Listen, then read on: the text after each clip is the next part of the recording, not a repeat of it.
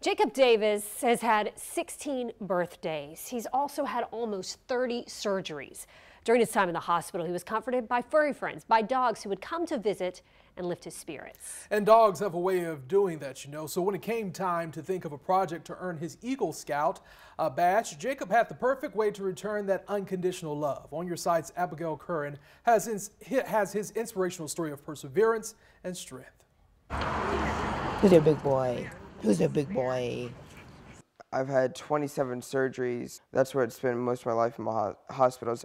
Jacob Davis has a very rare medical condition. It's something he doesn't like to focus on. So I had therapy dogs and service dogs come and visit me over time. And so I realized what I loved was the dogs and being able to meet different dogs over time. And so that's kind of what led me to where I am today. This is Bear. Carolyn Snowden runs the Jacksonville Dog Cafe. They partner with other animal rescues to pair adoptable dogs from different rescues with new families. Jacob reached out to me to investigate how to achieve his goal of the supply drive and contacting the rescue. So I helped identify certain rescues that might be in need of supplies, and he took it from there. And we took their wish list and literally got every single item they asked for, and then we used her truck to help give everything back to all the organizations in need. Jacob raised $6,500 to help buy the supplies needed for 6 rescue organizations. They were all super excited and super thankful for everything we'd given them, because what we gave them in one day may equal up to more than what they get in an entire year. His animal supply drive was so successful, he decided to do it again this year.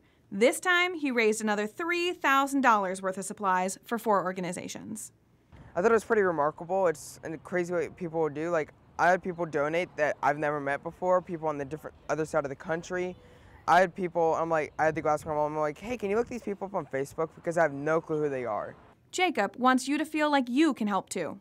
You don't have to do anything big. You can just do small stuff, from helping out with a local rescue or organization. Just work there for 2-3 hours just to help out. You don't necessarily have to do the biggest thing to create an impact.